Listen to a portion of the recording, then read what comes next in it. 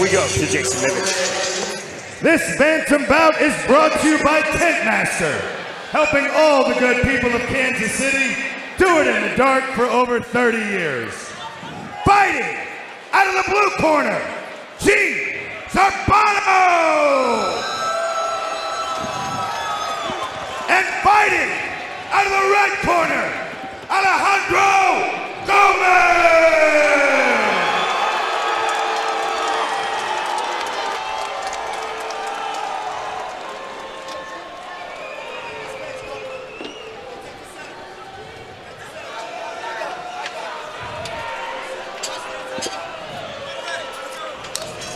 Round number one. Black and gray trunks for Jene Zarbano, black and gold trunks. I am very excited for this fight. Two promising prospects, both very young in age, at 21 and 24 years old. Both these guys have a lot of potential. We can see both these guys in the UFC some days. One day we'll look back and say we saw these guys fight in this cage, but big caught kick, throws him down. Landing some good kicks here. It was the rear teeth that was caught. The takedown from Gomez. Zarbano back to his feet. Gomez inside heavy pressure. Short right hand from Zarbano. Gomez is just a bull in there. He is literally just trying to overpower and just own the center of the cage, own the octagon. Whereas you see... We saw Gomi disengage on the grappling there. Good call, right? We see Jene Zarbano has 6 wins, 6 out of 7 of his wins by armbar. Yeah, let's not engage in the ground here, and let's do what he's been successful in so far in this fight, which is keep it on the feet and land big strikes. Outside kick from Zarbano. Gomez on the side kick. Outside kick, nothing there for Alejandro Gomez. Man, Zarbano is very calm right here, doing everything correct. Beautiful level change by Alejandro Gomez. Just timed it right. Jene came in with some big strikes, kind of putting his shoulders in front of hips, overcommitting to his shots, which made the takedown with the level change very simple, or easy, excuse me, for Alejandro Gomez. Gomez into the half guard of Jene Zarbano.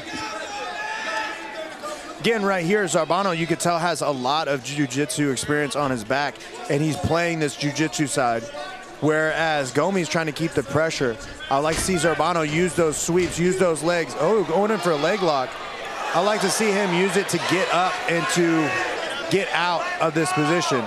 You saw the up kick from Zarbano. Again, that's legal because Gomez is not grounded. Big shot from the top. He has all the posture in the world to land a big shot here. Right hand again from Gomez. Gomez looking to time the entry off of the right hand. See, right there, like I said, jiu-jitsu in MMA is very, very subtle. You don't want to use it to sit there and play and guard, play heel hooks or anything like that, where, as you saw, Gomez is landing heavy shots. And what we saw earlier in the fight, what we saw earlier in the fight was Gomi stand up from guard, right? That's where Jene is dangerous with those arm bars, those triangles, the long, lengthy, those limbs of his. He's able to get submissions. But from half guard, he wants to stay on top here. There's no submission attempts that can be thrown up here. I mean, there is, but kick to a down opponent. Grounded opponent, recognized immediately by referee Robert Hastings, who calls time. Here come the boos. Yeah, that one right there, I don't know if it landed. I didn't see it. It looked like it nicked, but it definitely was a downed opponent. You know, there's a lot of adrenaline right there. I don't think it was intentional. I think it was heat of the moment. But as a fighter, you are in command of all your strikes, right? You are in charge. It's your responsibility to not throw illegal strikes, and that was an illegal strike. As you see, time called here by referee Robert Hastings.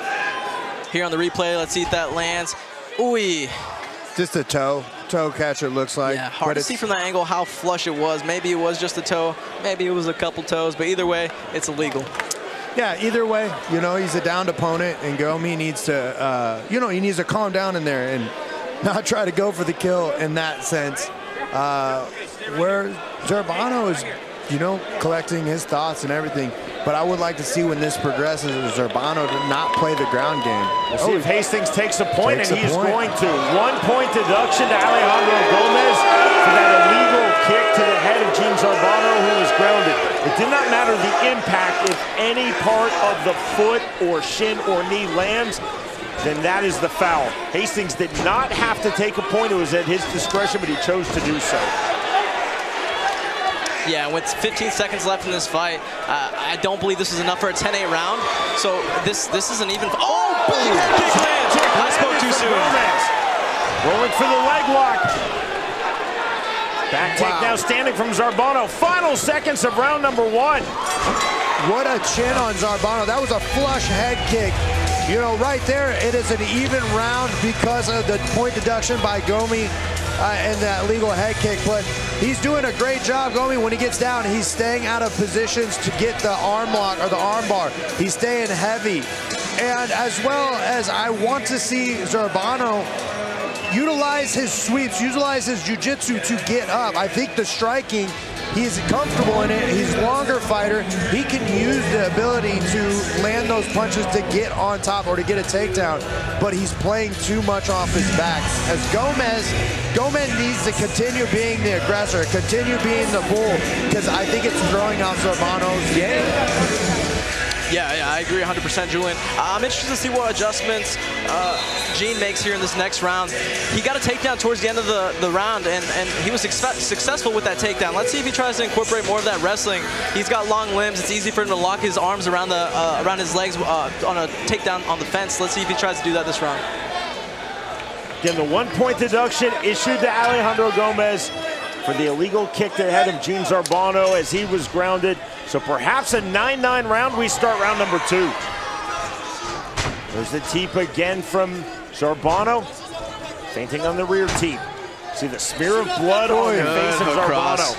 If I'm in Zarbano's corner, I'm telling him just to touch Gomi here. Just touch him. Don't overcommit on any shots. We saw in the first round him overcommit, and all Gomi had to do was change his level, and the takedown just came, right? He didn't have to drive his feet or anything because Jene was already on his back just from the level change itself. Gomez with the right hand on the entry. Straight right to the left hand from Alejandro Gomez. Counter right hand, spinning back fist. Spinning back kick. There's the flash, the creativity from Gomez, and now the shot from Zarbano. Looking to collapse the knees. Back to the single attempt now for Zarbano. Gomez is doing a good job by using that guillotine that he has to set up to prevent the takedown and create the space, instead of going for the guillotine as a submission. Jene needs to get off his knees here. He's not going to finish a takedown on his knees like he just did now. He got back up to his feet. He needs to choose whether he wants head inside or head outside and run the pipe here. Hammer fist now from Gomez. Rights to the body. Zarbano tenaciously still driving through with the single. Triangling his legs through is reverse Alejandro crucifix Gomez. Going right now. Looking for the crucifix. Let's see if he jumps over. Yeah, he's trying to roll over. That fence might block him there. Looking for a rolling back crucifix. There's the creativity from Alejandro Gomez. Gomez has a looks like a Kimura set up right now. No. Oh, wow. Of the Kimura and the win for Alejandro Gomez. Julian, you saw this setup. The quick crank on the Kimura, and Gomez with the victory. Now 6-0 as an AMI in mixed martial arts. That was impressive, especially for a guy, you know, both these guys had, you know, not lost at all. Both of them have high-level jiu-jitsu credentials. And that position was such a very awkward position that was set up by the crucifix. As he went over, he went for the triangle, but grabbed the Kimura lock. We didn't have the best angle from where we were sitting, so we couldn't really tell if it was tight. I believe he locked him up with his legs, making him immobile, hard to move, and then he was able to get this Kimura. Let's see. He's got the Kimura right there, and he pulled it out. Yeah, oh, it's an arm lock, straight arm lock. Yeah, that's tight. And notice, Gomi was using his left leg to control his posture, making it very hard for Jene to posture up, right? And that's how he finished that Kimura. Yeah, man, that was impressive. That was something that most people don't see there. When you go for that Kimura and you switch it over to that straight arm lock, the reverse arm lock, that was a lot of pressure, and congrats to Gomi. Our winner announcement is presented by Jack Daniels. Make it count. Here's Jason Nivens. All right, ladies and gentlemen, this bout has ended 1 minute and 40 seconds of the second round. Your winner by tap out, armbar, out of the red corner, Alejandro Gomez! Two extremely talented young AMI 35ers. 21-year-old Jene Zarbano and the victor 23-year-old Alejandro Gomez. Ladies and gentlemen, I'm joined by Alejandro Gomez. What a fight, man. What a performance. It's been one-way traffic in all your fights. Today you tested yourself against a 7-0 amateur and made it look easy. What was running through your head today? You know, every time I fight in here, I try to be as active as possible. And every time I get more normal, and this one just felt like a sparring round. I knew there was bigger repercussions, but you know, life has been pretty shitty lately, and I'm just really grateful to come and do this. Martial arts has been keeping my sanity. We love to hear that. In that first round, an unintentional head kick to a downed opponent. What was going through your head after that point deduction? Well, I was trying to time him coming up. I was a little early on it. I felt really bad, but you know, that's the game. I felt really bad. If they would have DQ'd me, I would have just moved on to the next fight. That's the mentality to have. Still undefeated. What's next for you, boss? More 135 fights. I want to move down to 125 before going pro. That's my natural weight class. I don't really cut weight for these 135 fights, so. Keep this man away from me. Alejandro Gomez, ladies and gentlemen.